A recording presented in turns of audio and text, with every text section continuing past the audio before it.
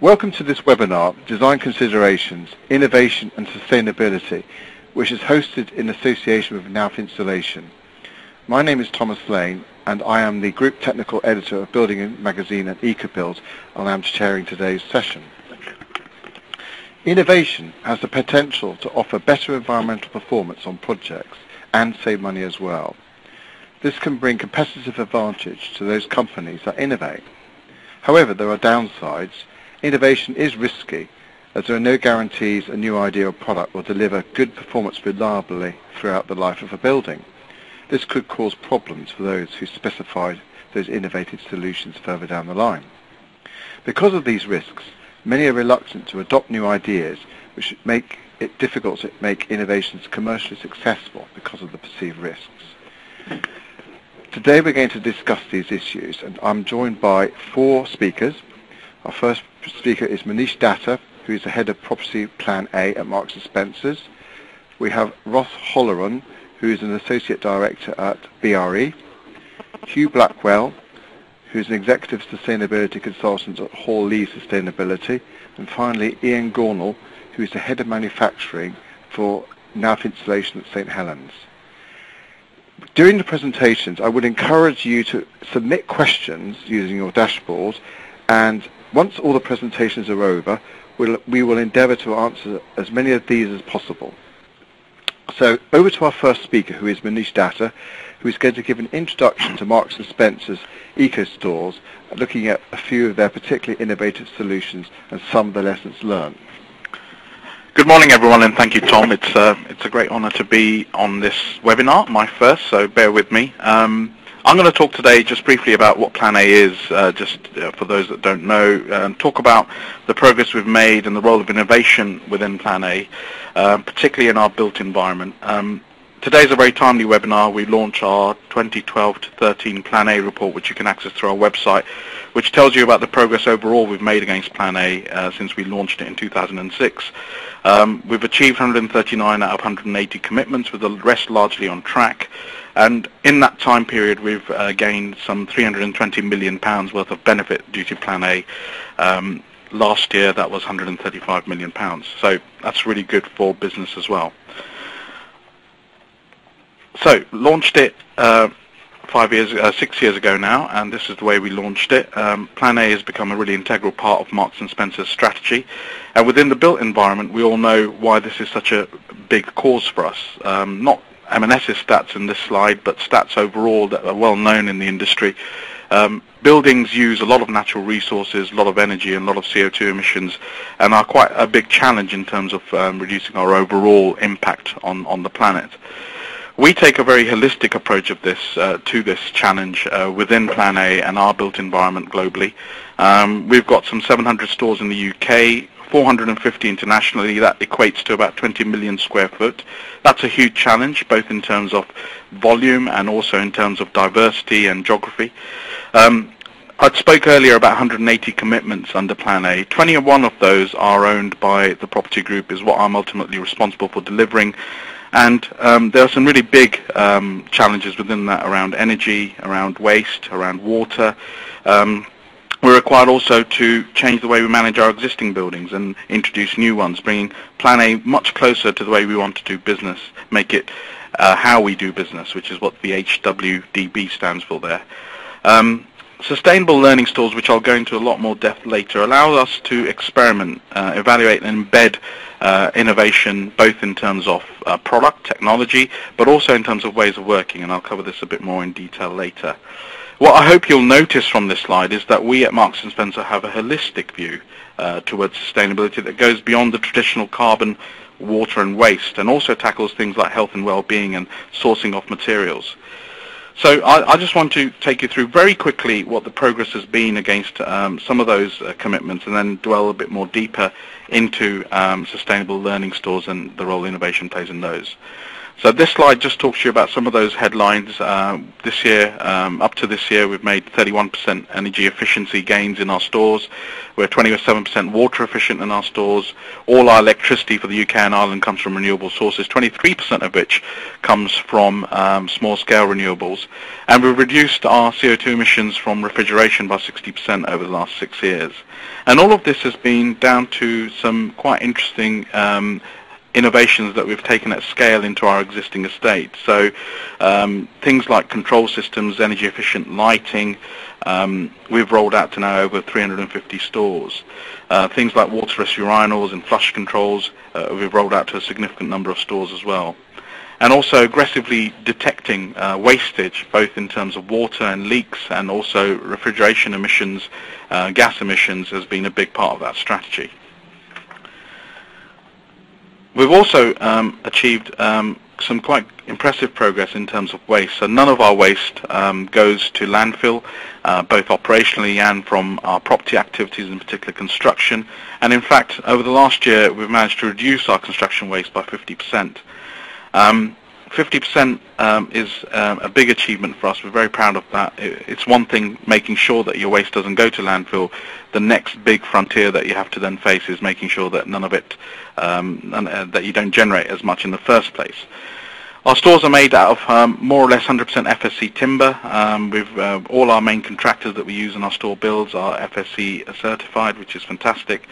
And we also believe that buildings can be great havens for biodiversity. This is a picture on the top right corner of your screen of our store at Cheshire Oaks, which I'll talk about a bit later. So on to what I really wanted to cover, which was sustainable learning stores. These stores are kind of innovation hotbeds for us. So these are where these stores enable us to try some new things out that we wouldn't normally in a real live environment, which is where you can really tell whether they work or not. And we don't just do this and then cut the ribbon and walk away from the stores. We actually study them quite deeply, and more about that later. So this is our first learning store in our current series, opened in 2011 in Sheffield. It's Ecclesall Road Sustainable Learning Store. Some of its features are it's our first 100% LED store. It's got heat reclaim technology in it, which means that the waste heat from the refrigeration is reused in the store. It's got some interesting material stories. So we used, for the first time in our estate, recycled bricks for the envelope on the outside. Also, it's 100% FSC timber, both in build and fit out. It's got quite a lot of biodiversity. You'll see from the picture the green wall, but also some 60-odd new plants planted across the car parking and landscape generally. It's got a huge rainwater harvesting tank below it. And then some of the more procedural innovations that we've tried is better community engagement. This store scored 37.5 out of 40 in considerate constructors, etc., etc. So it's not just about technology, it's also about process as far as innovation goes for Marks & Spencer. We then followed that store up later in the year in September 2011 with our first shopping centre sustainable learning store in Westfield, East London. And as you can see from the screen, it has some interesting attributes as well. And it was also our highest ever BREEAM Excellence store. And I suppose the great innovation here was actually perhaps not to be called innovation, but collaboration with Westfield in trying to make sure that their shell and core works and our fit out worked in synergy to achieve a really high BREEAM rating. Taking the plan internationally is a big challenge for Marks & Spencer, and really proud of the achievement of opening a store in March 2012 in New Delhi, which was the first high street LEED Platinum shop, and I think still the only LEED Platinum shop out in India, which we're incredibly proud of. And this store has features such as rainwater harvesting, low energy lighting, sustainable materials used in its construction, and that was no mean feat, really, given the context of where it was being built. And we'd like, again, to do more of those in India as well. The next store, oops, just jumped a slide, bear with me. Okay. The next store I'm going to talk about in this series of sustainable learning stores is one we've opened most recently, which was in August last year, which is up near Chester, a store called Cheshire Oaks.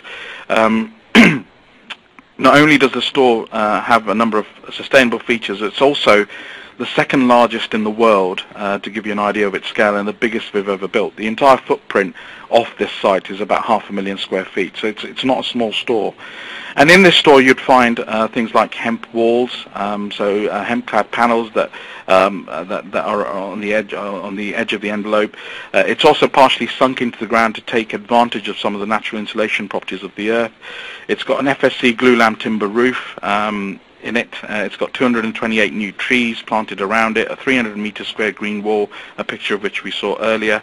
It's achieved some really high scores in terms of connecting with the community, 38 out of 40 with considerate constructors. And also our main contractor there used social media widely to take the store outside from behind the hoardings and into the local community using technology, which was the first time we've ever done that. We've used a lot of recycled materials in this store, in the roof, in the floor, in the walls, and that's enabled us to reduce its embodied carbon by 37%. There's a lot of emphasis, we feel, on operational carbon. We also like to focus on embodied carbon as well. And I hope what this demonstrates in the 4 sort of little case studies that I've just shown is that we take a holistic approach. But as I said earlier, we don't walk away from these stores once we've built them. We think there's a much bigger job to do in measuring and monitoring them, and this is what this diagram is trying to do, is saying that there's a constant loop of feedback in terms of what works and what doesn't. And as a result of that, we conduct post-occupancy evaluations in all these stores. We're in the middle of doing a POE at Cheshire Oaks. The store is performing really well, both environmentally and in terms of sales, which always helps, and is multi-award winning, and we're delighted to win the Guardian Sustainable Business Award for Built Environment, which is incredibly motivating and encourages us to do more. Just to move into the future now, and from a Marks & Spencer point of view, what some of the challenges are that are faced by us, and the role that innovation can play in meeting some of these challenges. So what this slide is trying to do is trying to say we're going to be faced against an energy challenge. So as we try and make our stores more appealing, we are trying to become more efficient, but at the same time we're becoming more intense as well, as you can see by some of these lit units in the top left picture. Legislation will push us. So when it's properly defined, the ambition for zero carbon in new non-domestic buildings by 2019 will push us towards reducing our impact. The fact that we want to be an international retailer and have 30 plus stores in India, 10 plus stores in China, 450 in total across the world outside the UK, means that globalization is a big challenge for us as well. So we've achieved some progress in the UK, and we'd like to replicate it across the world. That's a challenge in itself. And of course, climate change resilience. Will today's buildings be fit for purpose for tomorrow's climate? Are they even today? And indeed, how does this work across the world? Another challenge that we have to face. And some of the demographic challenges to buildings. So an aging population, consumers getting older and behaving atypically. Older consumers in buildings will use them slightly differently to the way we used to. The worsening health problem in society is going to put pressure on buildings and how buildings are used as well.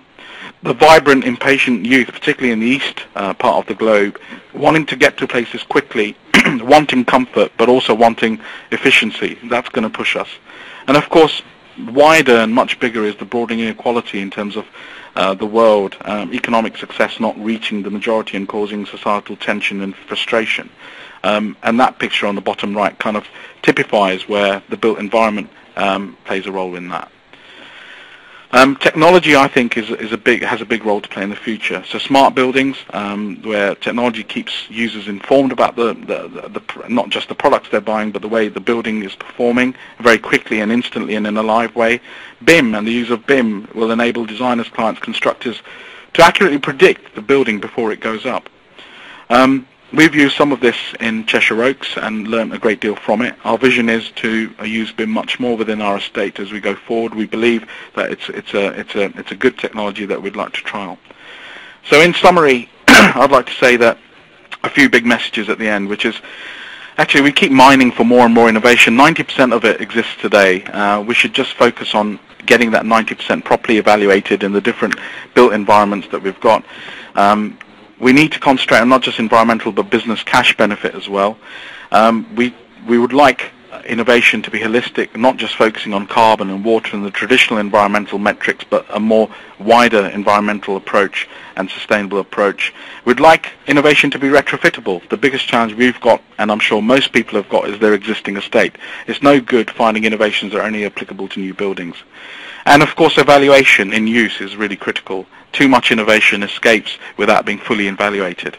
And collaboration is going to be a key in that. Collaboration between NGOs, clients, designers, constructors, really key in that. So that's kind of brings a close to my presentation. I'm sorry if it's gone a bit over, but I look forward to the Q&A later. Great, thanks very much for that, Manish. Before we move on to our next presenter, we've got a poll for you, which will appear on your screen any second now. If you could just quickly choose one of the three options, and then we'll show you the results, which should come up within seconds, hopefully.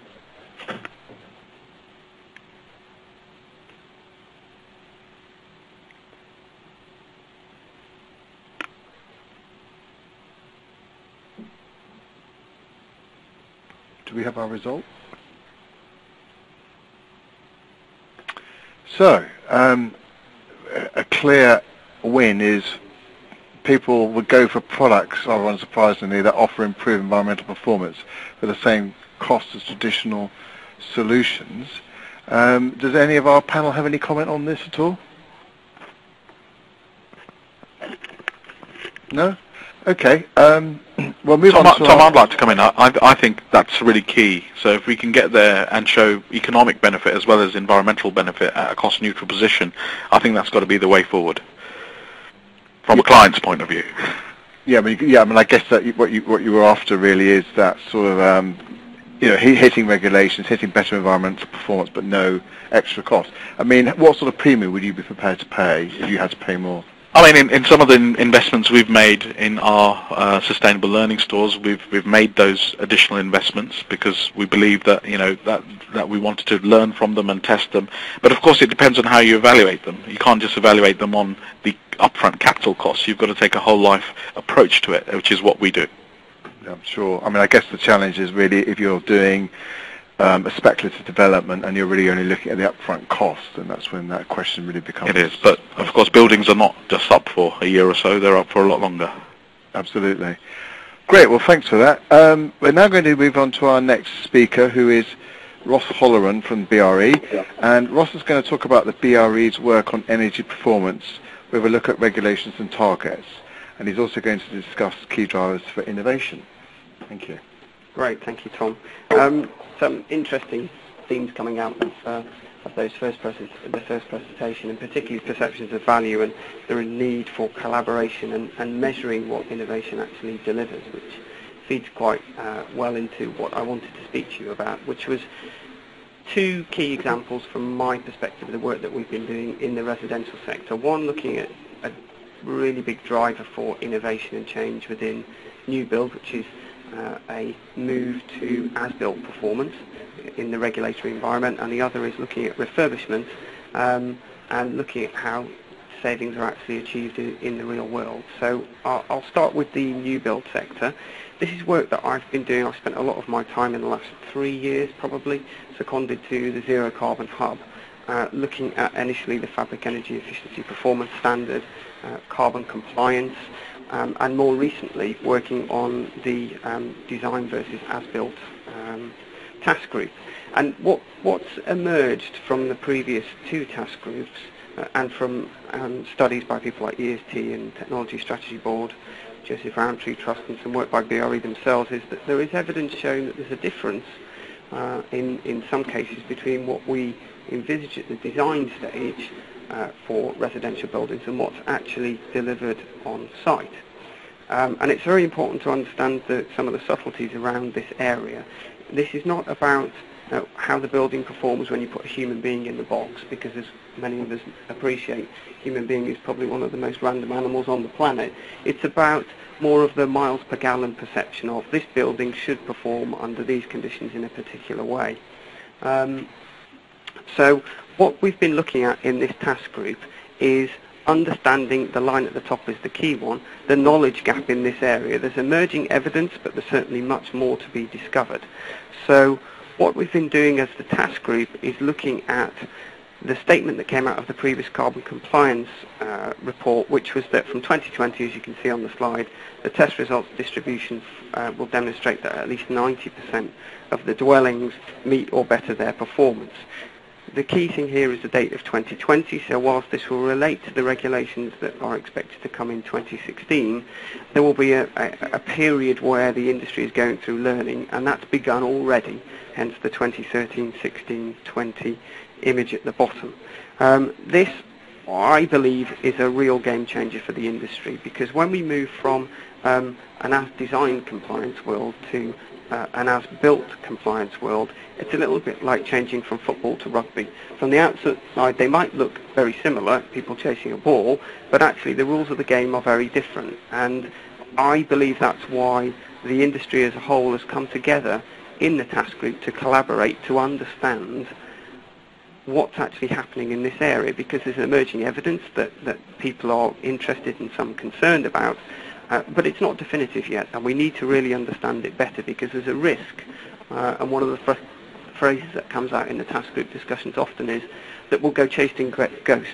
We'll think that there's a particular thing that is causing a problem, but actually in reality it's a very small piece of the jigsaw.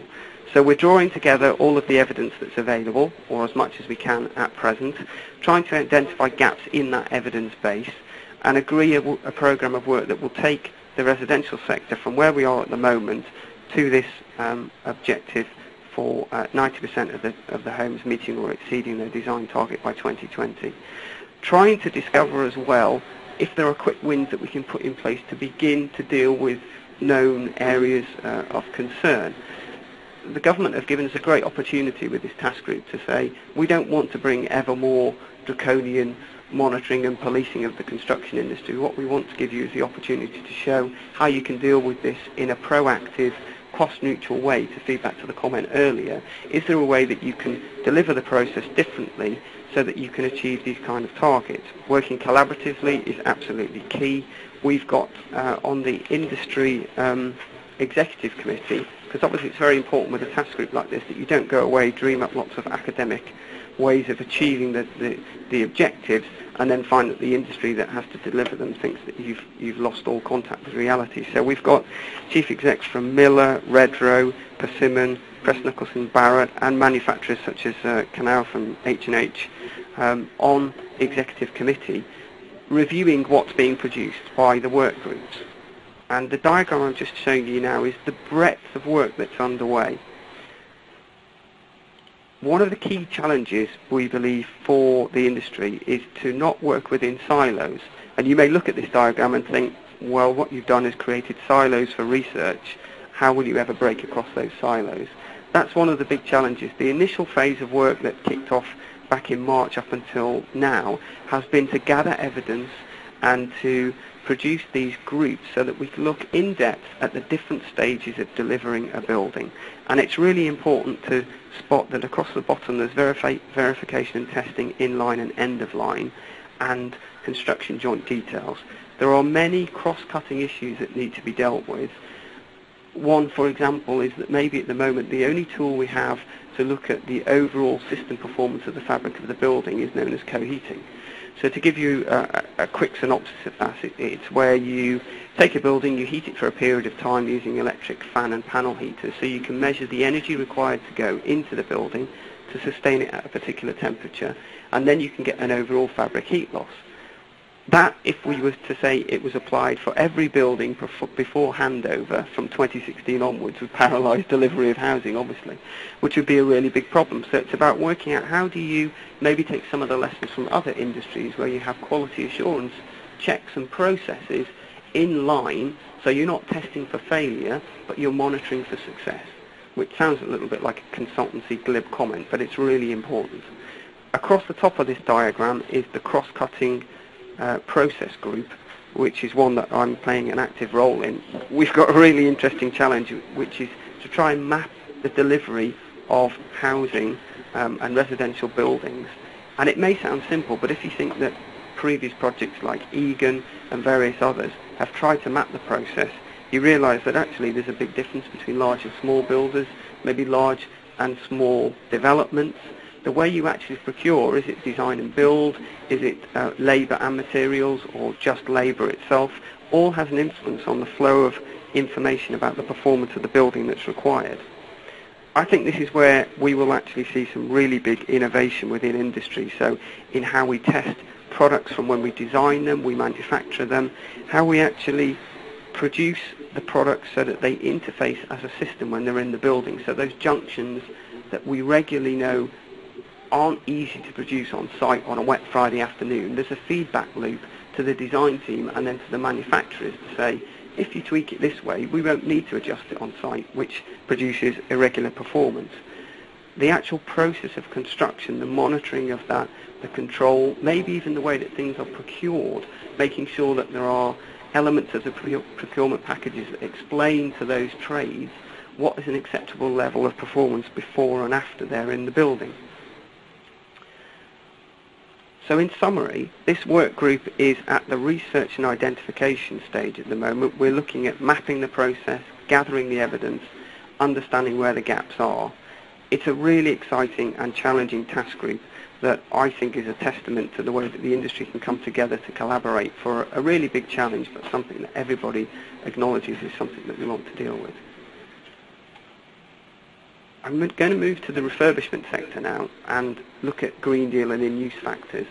And I just want to make a really important point here, which is that often people see the previous new build challenge and the refurbishment in-use factors as one and the same thing, and it's my belief that they are very different, which is that in the new build sector it's about up to the point where you hand the keys over for the property and its performance at that stage. Within Green Deal it's a very different challenge because you've got incumbent occupants, they're being given an expectation of you will save X amount per year by installing these measures, and there's similar evidence emerging that actually when you install products and systems into existing buildings, often they don't actually achieve the performance that was expected. So DEC have included a number of in-use factors, as they're termed, to deal with some of the vagaries within this process, and it's important because they're used when it's calculating the Green Deal financing package. And an important point to pause on here is one of the big drivers here is concern within the financing industry about people being able to pay for the Green Deal measures through their bills over time. And there are a number of different areas where vagaries come in, differences in lab versus site testing, installation, the performance of the existing fabric itself, and to a degree comfort taking of the occupants.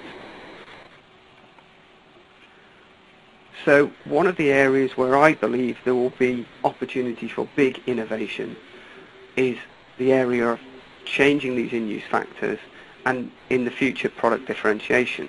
So within the documentation that DEC have produced so far, there are a list of the percentage in-use factors that are applied to a number of different measures, wall insulation, roof insulation, boilers, controls, etc. And there is an opportunity each year for data to be brought forward to be reviewed by the Measures Expert Group, which is a panel created by DEC of industry experts in this area. And if evidence can be brought forward in the summer period, this kind of time, and reviewed, then when DEC updates every spring, the in-use factor at the generic measure level could be changed. There's a big challenge at the moment, which is what evidence is required to actually justify a change in the in-use factors, and that's being defined at present by DEC. But you could have the expectation it would fall into a number of areas, which would be field trials, monitoring of particular properties, and maybe even a review of industry practice itself. So quality process management on the refurbishment and the commissioning of the properties. Again, I would imagine there will be innovations in this area looking at accuracy and repeatability of delivering the refurbishment. And I think because this is also about what people see through their bills and the energy that they save, there will be a really big interest on user interface design, people understanding how they actually use the new heating system, the new control system in an effective way. And we'll also see a rapid increase in monitoring systems that can review at a population level what buildings are doing, and then ideally be able to drill down and say, okay, so of these buildings, X% of this age band are overperforming or underperforming, and drill down with some more forensic monitoring to say, is it because of we think maybe the installation, or is the occupant behaving in a way that is very different to expected? But I think we'll see some really big changes there. So in summary, I think we'll see some really big changes within new build because of this shift to an as-built compliance territory, and I think we will see big changes in Green Deal and refurbishment because of the in-use factors. Collaboration will be absolutely key, and sharing the evidence that we gather in a coherent way will move the industry as a whole forward. Great, thanks very much indeed, Ross, for that. Before we move on to our next speaker, we've got another poll. If the poll could be posted up, please. If you could just answer one of the three options, and we'll wait a few seconds for you to do that, and then we'll see what the results are.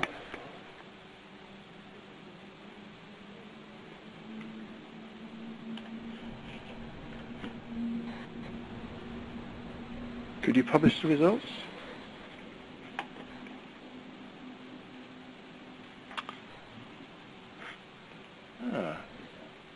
Any comments from our panel? Yeah, Ian Gornall here from Knauf Insulation. I'm not surprised that the option 3 is the lowest score. That's something that we definitely wouldn't agree with. We'd probably choose somewhere between option 1 and option 2. The slight caveat for option 1 is that there has to be some commercial reality. We're not saying that it has to be the cheapest solution, but there has to be a commercial realism associated with that. Great, thanks for that, Ian. I mean, it's quite encouraging, really, isn't it? Because, I mean, the industry has been so conservative when it comes to embracing innovation. And we've only got 1.7% of our audience saying that that's not a concern for them. That's pretty good going, really. We need to move on now to our next speaker, who is Hugh Blackwell from Hawley, who is going to talk about the energy modelling of projects and how to predict this accurately with a case study. Hugh. Hello, my name is Hugh Blackwell. I've just been introduced, and I've got a rather more specific example to talk through today to do with innovation and understanding innovation and managing the risk with innovation. Just a quick comment on that poll result. What I would pose as perhaps an interesting philosophical question is, if an innovation is 2 years old before you adopt it, is it actually still an innovation? That's something I think something to take away and think about. But today I'm going to talk about a bit about residential sector and energy modelling, and using energy modelling to understand innovation before you actually do undertake construction, and understanding innovation in two particular ways. Number one, perhaps using energy modelling to demonstrate innovation in particular with respect to some issues of Part L, and so showing that perhaps we're doing better than some compliance methods might describe. And number two is using energy modelling to perhaps control some of the risks of that innovation. So I'm going to take you through the concept and show you some work that we've done and we do for some of our clients, and then show you some results, and hopefully from that you can take away how these 2 points can be sort of developed on and can be understood. So we'll just run you briefly through the concept of this particular scheme. So what we've done here is we're demonstrating our concept using what we call a shoebox model.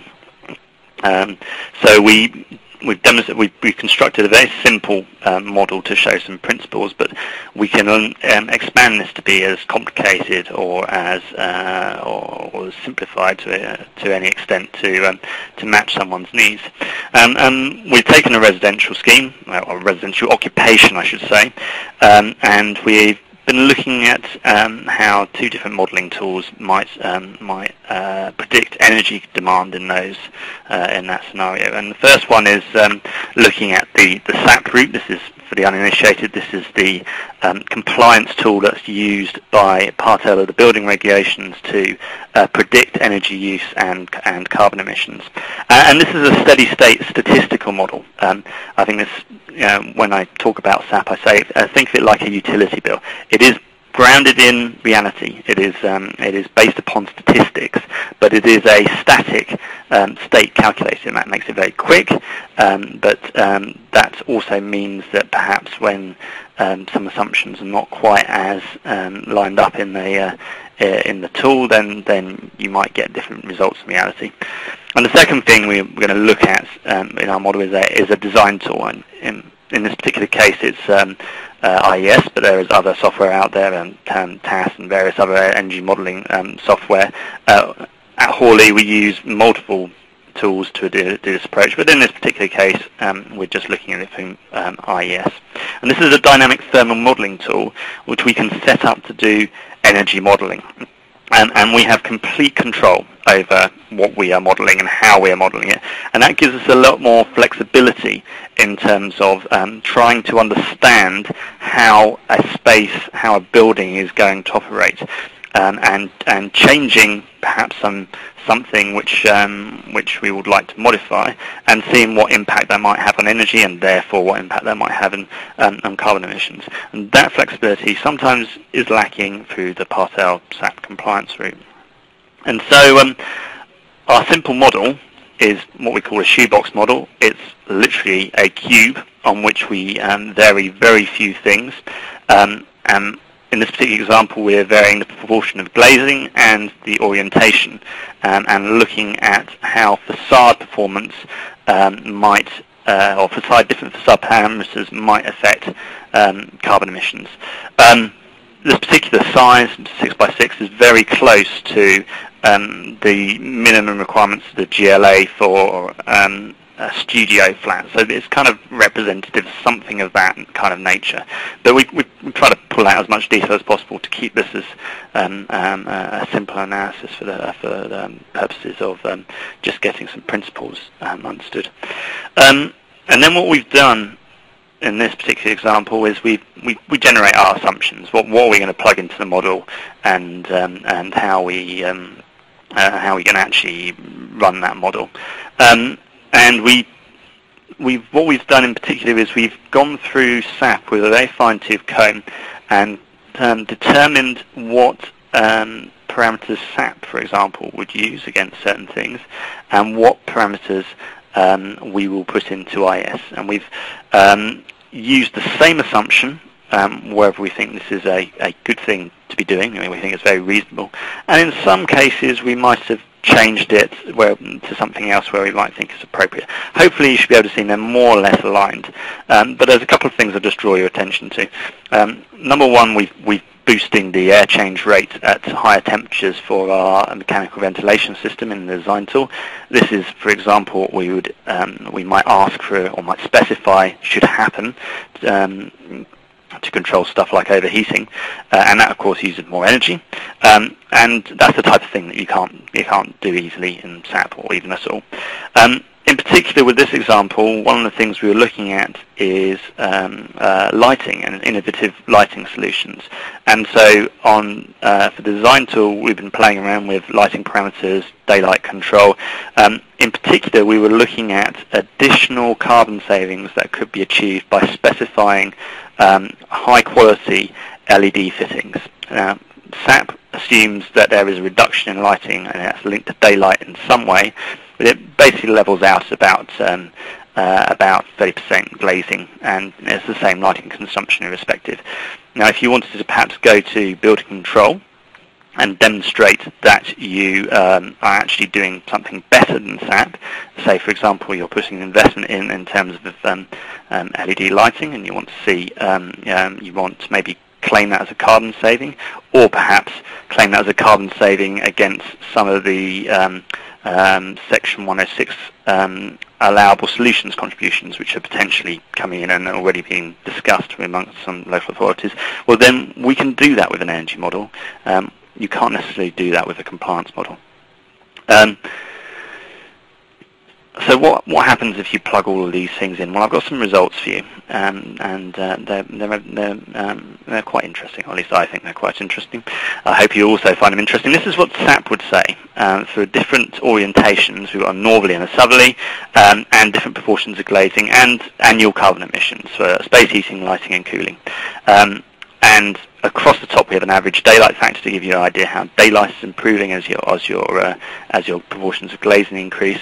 And we can see that there is a U-shaped curve forming. So there is an optimum space, an optimum glazing level around about the 30 to 40%.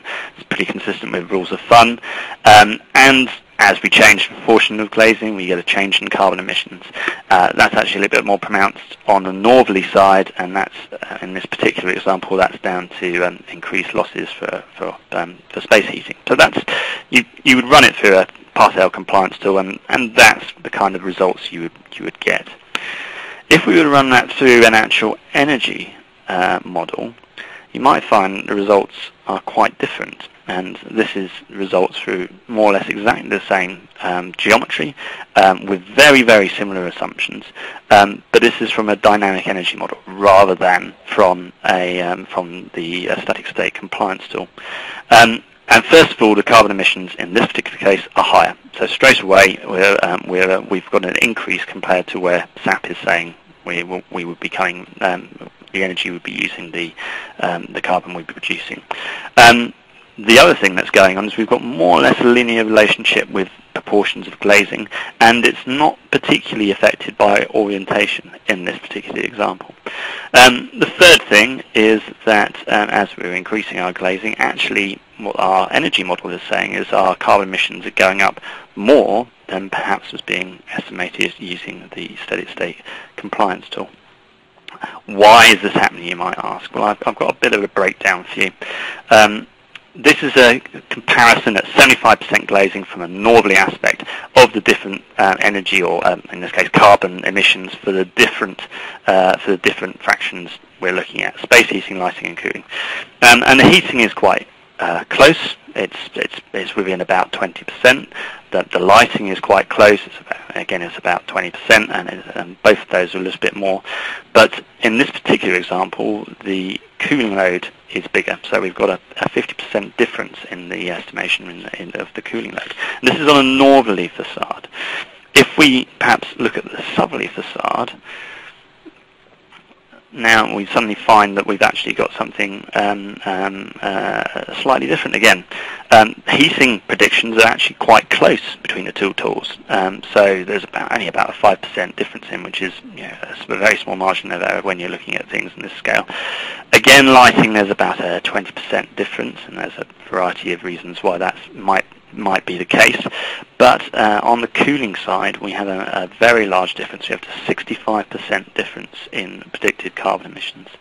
And what this is perhaps flagging up as an issue to the design team is actually that perhaps we have an overheating problem. Perhaps we've got a problem with internal temperatures, and cooling is being used, or cooling is having to react to deal with that. And that's an example of how an energy model perhaps can help control some of the risk side of things. I told about taking the carbon benefits on Part L, but on this side, where we're using some innovative facade materials, high U values, very low air permeability, low G values, the types of things that are very common now and perhaps were innovative 5 years ago. Those things are going in. What's the impact of that? Well, perhaps in a very small studio flat, you actually then increase the risk of something like overheating. So some conclusions for you. Energy modelling isn't for everyone. I've got a very quick slide summarising the difference. SAP is a compliance tool. It's testing against building regulations.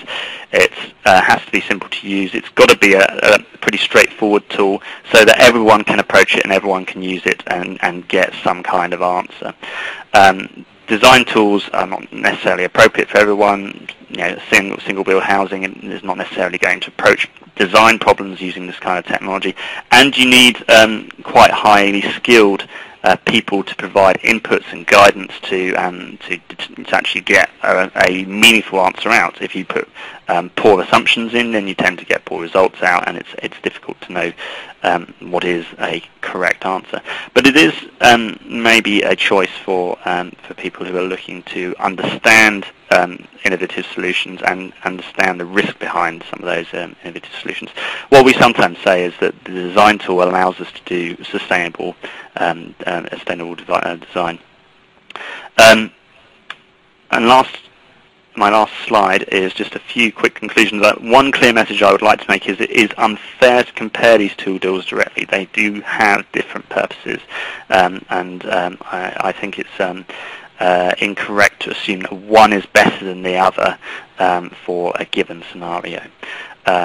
But with an energy model, there are opportunities to actually show potential reductions in carbon, and there are then routes sometimes to go to, building control, to go to people who are making judgments on carbon emissions and demonstrate that you are doing better than perhaps some of the compliance tools might say. And the third thing is that by actually using a mix of tools and using a different approach to solve some of these problems, it might actually help you identify some other design risks that are not picked up when you look at things using a single analysis, and therefore reduce the risk of innovation causing unintended consequences. That is the end of my particular part. Great. Well, thanks very much for that, Hugh. It's interesting, really, the last two presentations have picked up on two key challenges regarding innovation. Is how do you predict performance and how you measure it afterwards? It really makes the picture much fuzzier and much harder to really evaluate these innovations. Now, we're going to move on to our final presenter, who is Ian Gornall, the Head of Manufacturing at St Helens Knauf Insulation. Ian. Thank you, Tom. Good morning. It's a pleasure to be here to sponsor today's webinar. As Tom said, my name is Ian Gornall. I've been in the insulation industry for 22 years, and I'm currently Head of Manufacturing at Knauf Insulation's St Helens Glass Mineral Wool Factory. Knauf Insulation is part of the German family-owned Knauf Group. We're the third largest insulation manufacturer in the world and the UK's leading manufacturer of insulation products, where we are the only producer of 4 types of insulation. That's glass mineral wool, rock mineral wool, extruded polystyrene and extruded polyethylene. We are therefore well placed to provide the most suitable insulant for the application, whether that's for energy efficiency, fire resistance or acoustic performance in new build residential refurbishment, non-residential buildings or industrial applications. In the UK, Knauf Insulation employs 585 people at 4 manufacturing sites in St Helens, Hartlepool, Queensferry in North Wales and Cwmbran in South Wales. Our mission is to become the world leader in energy efficient systems for buildings. As we know, 40% of the world's energy is used in buildings. To be a credible voice for driving sustainability agenda within our industry and within the wider specification community, and also as a family-owned company producing energy efficiency products, we understand that we've got a responsibility to think and act in a sustainable way. We know that sustainability in buildings is affected by more than just energy efficiency. It's also about the sustainability of the construction products and the processes by which they're manufactured. With mineral wool, we have a fantastic starting point. Mineral wool is an energy-saving product made from abundant natural raw materials and recycled materials, which during the lifetime of a building can save over 400 times the energy used during its manufacture. Knauf Insulation's Earthwool range of glass mineral wool products have an A+ generic BRE Green Guide rating, which enables them to achieve the maximum number of credits when a BRE environment assessment is compiled. So what about our sustainability journey at Knauf Insulation? In the UK, Knauf Insulation's glass mineral wool output has increased by 2.5 times between 2002 and 2011 to meet the demand for increased energy efficiency in buildings. We've also achieved rapid growth on mainland Europe, and this has resulted in an increased focus in recent years on sustainability issues. In 2010, Knauf Insulation published its first sustainability report. Our global sustainability objectives are to move towards zero carbon production by committing to reducing our CO2 emissions by 20% by 2020. To move towards zero impact on resource use, in the UK we've already reached our target of greater than 80% recycled glass at our 2 glass manufacturing factories. To move towards zero waste to landfill, we're committed to a 50% reduction of wastewater by 2020, and in the UK, by the end of this year, we will have achieved our objective of zero waste to landfill at all of our 4 sites. So what about innovation? Innovation's played a major part in improving the sustainability credentials of our products and our processes. We've listened and responded to the demands of the market, interpreted its requirements and delivered solutions. In 2005, for example, we installed state-of-the-art compression packaging technology in all of our glass mineral wool factories. This allowed us to unitize multiple packs and compress the insulation during packaging to as little as 1/10 of its original volume. This obviously reduces storage space, but also the environmental impact of transportation, since more insulation can be delivered by fewer trucks. We also made the packaging weatherproof to eliminate the need for expensive covered storage.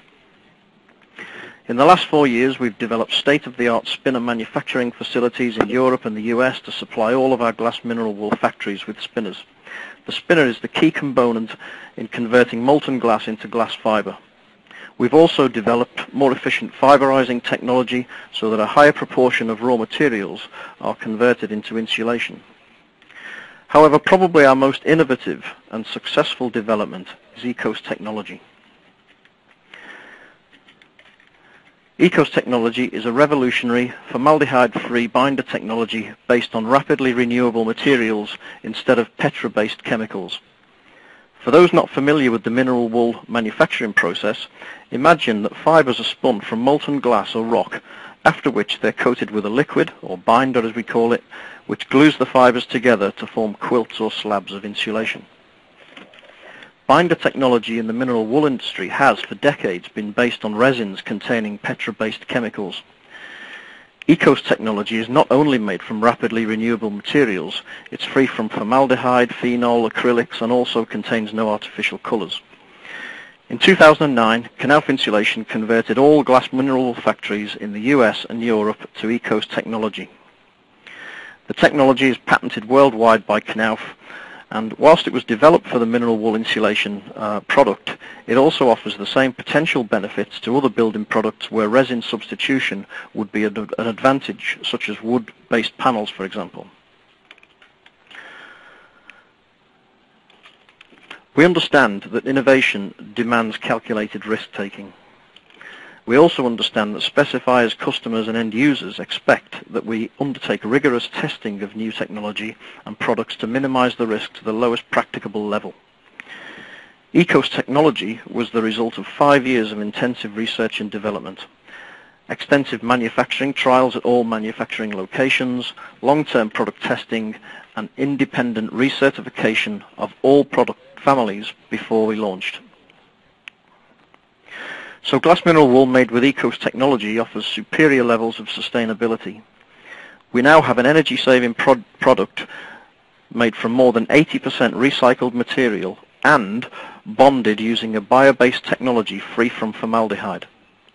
Because there's no need for added formaldehyde, it contributes to improved indoor air quality, and Knauf Insulation was the first company in the world to receive the coveted Eurofin's gold standard for indoor air quality. So clearly glass mineral wool with ECOS technology improves the sustainability credentials of the buildings in which it's used. And we've had an interesting inquiry this week from BAM, who are working on a new build project for Google. They're targeting the stringent BREEAM Outstanding and the LEED Platinum ratings. And Google have a list of banned substances, which they refer to as the red list, which cannot be present in any building products and materials used on the project. This specifically rules out the use of any products with added formaldehyde.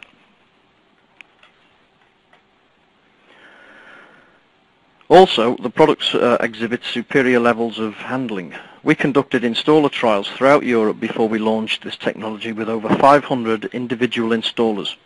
More than 90% of professional installers stated that glass mineral wool with ECOS technology has a softer feel and is less itchy compared to conventional mineral wool. More than 80% of installers state that they prefer the neutral smell of mineral wool with ECOS technology over the smell of traditional glass mineral wool. So in summary, ambitious government targets and clients' own sustainability agendas have placed a greater emphasis on the sustainability of buildings than ever before. Our customers are increasingly expecting high-performance, sustainable products manufactured in a sustainable way, and equally specifiers are required to balance sustainability, building performance, as well as legislative compliance. We see our role as a manufacturer to push the boundaries of technology by developing high-performance, innovative solutions and systems that meet client and specifiers' sustainability and technical requirements. So, for example, we've heard about the Marks & Spencer Cheshire Oak Sustainable Learning Store with its 100% FSC glulam roof. The insulation in that roof is glass mineral wool made with ECOS technology. Increasingly, products must be more reliable and deliver real performance over the lifetime of a building and more. Thank you. Great, thanks very much, Ian. We've got a few minutes to take some questions now. Quite a few come through. I mean, picking up on the point I made earlier, and really what some of the presenters have mentioned is really this whole challenge of A, predicting performance, but B, measuring it. There is a question here specifically aimed at Manish, which is probably most relevant because you are doing so much on this area. So, I mean, the question is actually asking, I mean, do you have difficulties with measuring and monitoring how your existing stores' innovation is actually performing in use? And how do you capture learning to inform what you do next? Okay, I'll take the first part of that question. It is a challenge. It's not easy, but we do it as best as we can. So if the metric we use for, say, energy efficiency retrofit into existing estate is obviously energy usage, then all of our stores have half-hourly meter reading data available, not just to us, but to them as well. So we can assess how that's doing. We also put sub-metering, etc., on the innovation that we try in each store, maintain a good asset list of the innovations that are going into the stores as a trial initially, and then if they're successful as a rollout, and check back against the predicted performance that was anticipated to make sure that we're hitting the targets we want to. There is a point that I'd like to make around innovation. Very rarely in a building would you just put one particular technology in. It's often a combination. And one of our key learnings, particularly in retrofit, is how they work with each other. And a good example of this is if you go LED, for example, in your entire building, what people have underestimated is the kind of heat provision that non-LED or traditional lighting provides. And that's been quite an interesting thing. The second question is how do we measure, how do we evaluate I think the new buildings. We do detailed post-occupancy evaluations in Cheshire Oaks. We're doing so in partnership with the Technology Strategy Board as part of their Building Performance Evaluation Program. So it's not just us doing it against our criteria, it's actually against an industry sort of leading criteria as well. And because we're part of that program, we'll share the data. Great, thanks, Manish. Really looking at picking up on Hugh's presentation, which is the whole predictability issue. I mean, it's very hard to, if you can't predict how something's going to perform. You know, you always begs the question: why would you bother? Hugh, do you know if there's any legislative intent to improve SAP in the foreseeable future and bring it closer to the more dynamic tools used for modelling? That was one of the. I think it's a very interesting question. It's one I hear quite frequently.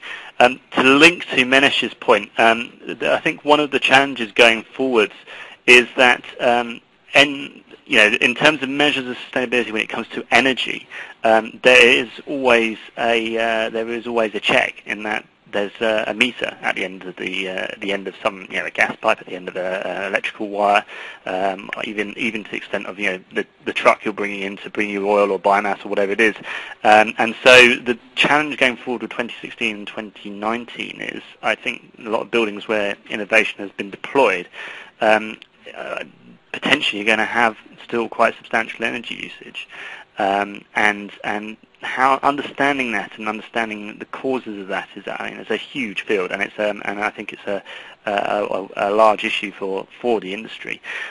What I'd say about SAP and dynamic tools is that I think SAP is widely misunderstood and has historically been quite poorly used. That is now improving to a certain extent.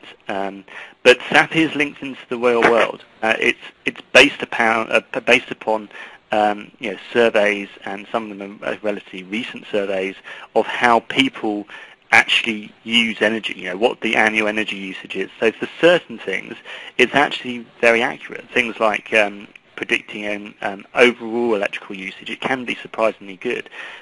Things like predicting occupancy, it's been shown to be, again, not that bad when you look at a building when you look at building usage as a national picture. And so from that perspective, it's surprisingly powerful in seeing how things are actually used versus going through lots of dynamic assessment and trying to predict how things are going to be used.